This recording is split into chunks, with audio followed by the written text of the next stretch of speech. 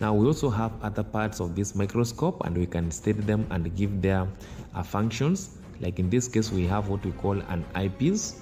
An eyepiece magnifies the image formed by the objective lens, and it usually magnifies it times 10.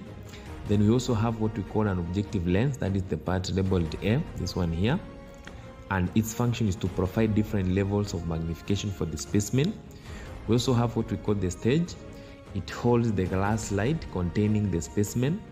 We also have another part called the stage clip, secures the slide on the stage. We have another one called the coarse adjustment knob, which moves the stage up and down for rough focusing. We also have another one called the fine adjustment knob, and in this case it fine-tunes the focus for the clear image. We have another one which we call the arm, which supports the upper part and is used to carry out or to carry the microscope. We have another one called the base, provides stability and supports the microscope. We also have the mirror or the light source, which directs light through the specimen for the viewing. We have another one called the diaphragm, that is the part labeled B here. It controls the amount of light reaching the specimen. We have another one which we call the condenser, and this one it focuses light into the specimen.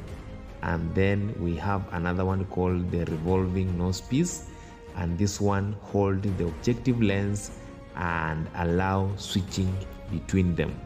Don't forget to subscribe, like, leave a comment and any suggestion. You can also post any question that you have, and again you can share with your friend so that we can share this knowledge together.